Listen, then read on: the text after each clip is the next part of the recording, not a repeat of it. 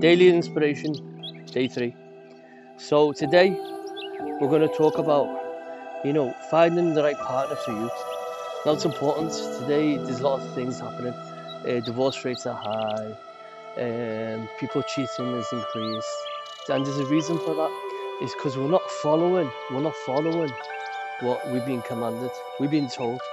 So I'm not going to go into the books. I'm just going to go straight to the Quran. No, it doesn't matter if you believe in the Quran or not believe in the Quran. Listen, because what I'm going to say is going to make sense. Okay, if you don't believe something, but if it's the truth, you don't accept it after that, it's your own problem. You want to be an idiot, be an idiot. But if you don't, okay, so it says this. Allah says in the Quran, Al-Muslimin lil-Muslimat. Al-Muslimin lil-Muslimat. Okay, but before that it says Al-Mu'minin wal-Mu'minat. So this is important. People ask me, why do you keep going around keep saying you're a mu'min? Why do you go around keep saying you're a believer? Mu'min is believer.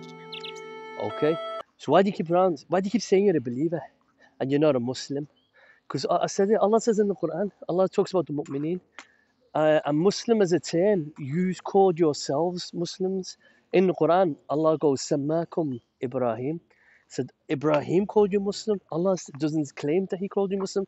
Nowhere in the Quran can you prove that you've been called Muslim. Here's another thing. Muslim, Islam itself, it's a verb. You can't call yourself a verb. Do you get me? What do I mean by that? So if you go running, you can't say that I'm run. That doesn't make sense.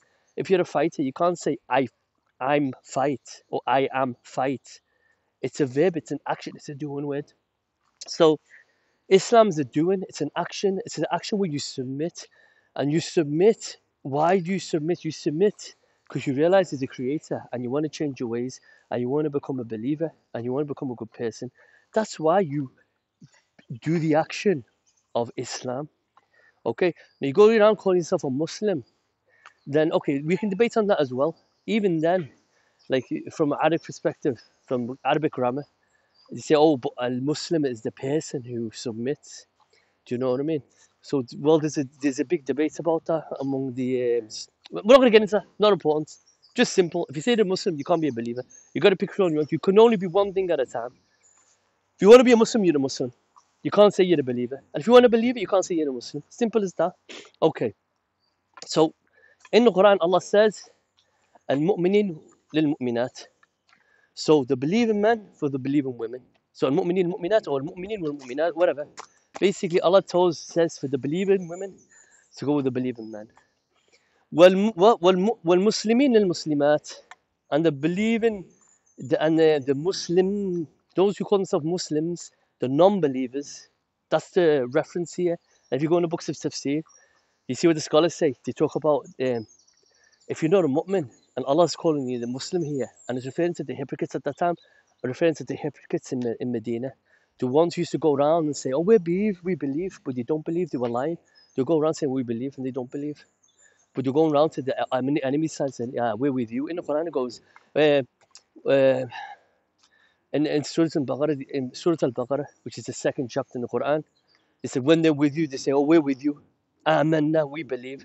And then it goes, walama, how can I forget? I've got brain fuzz. What is it? Brain, whatever today. And if they go back to shayateen, and when they go back to their shayateen, when they go back to the devil, see shaitan making me forget on purpose, so I can't say it. And when they go back to their shayateen, when they go back to the enemies, they go back to the enemy side, they say, oh, we're with you. We're just taking a mick. We're taking a mick. So back to what I'm saying, finding your partner is simple. You look for it. If you're a believer, you look for the believers. If you're a non-believer, you don't believe, you're not a believer, you don't believe in Allah. Like you're a liar, you're a hypocrite, you're two-faced, or you're a kafir, you cover the truth.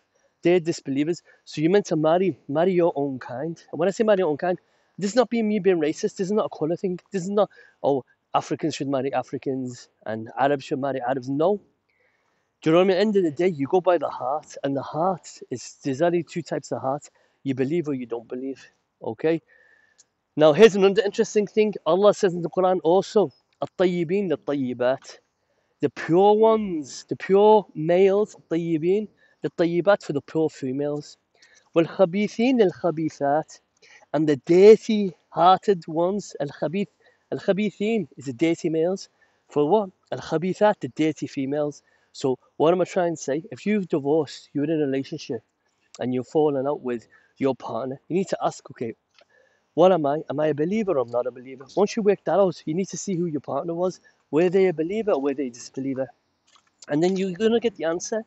And I guarantee you, probably 95% of the time, the person who your partner was, if you're a female, you're a woman, and you married, obviously, you married someone thinking they were a believer, and you're a believer. Now you've divorced, you've split. Why? Because you can never be together. You're not meant to be together. The Creator, Allah, God, He won't let you be together. And that's the order. That's the order. The commands in all the books. We've been told to find like for like. You know what I mean? The believers are for the believers, and the disbelievers for the disbelievers. And if you're in a difficult relationship and you're trying to work out why, this is probably the fundamental reason. Is this? You need to ask, am I a believer? Okay, yeah, I'm a believer. Okay, is my partner a believer? Yes or no? If they're a believer, then okay, you've got other issues you need to sort. Could be mental issues, it could be trust issues, it could be past trauma, whatever it is, sort them out. But if it's not, and you realize you wake up one day and the person next to you isn't the person that you married at the beginning, they pretend to be believers, they pretend to be good people, they pretend to be, you know what I mean, the perfect partner. And you wake up now and you look at them and go, who the hell is this in my bed? Is a stranger in my bed? Most likely, you've married the wrong person.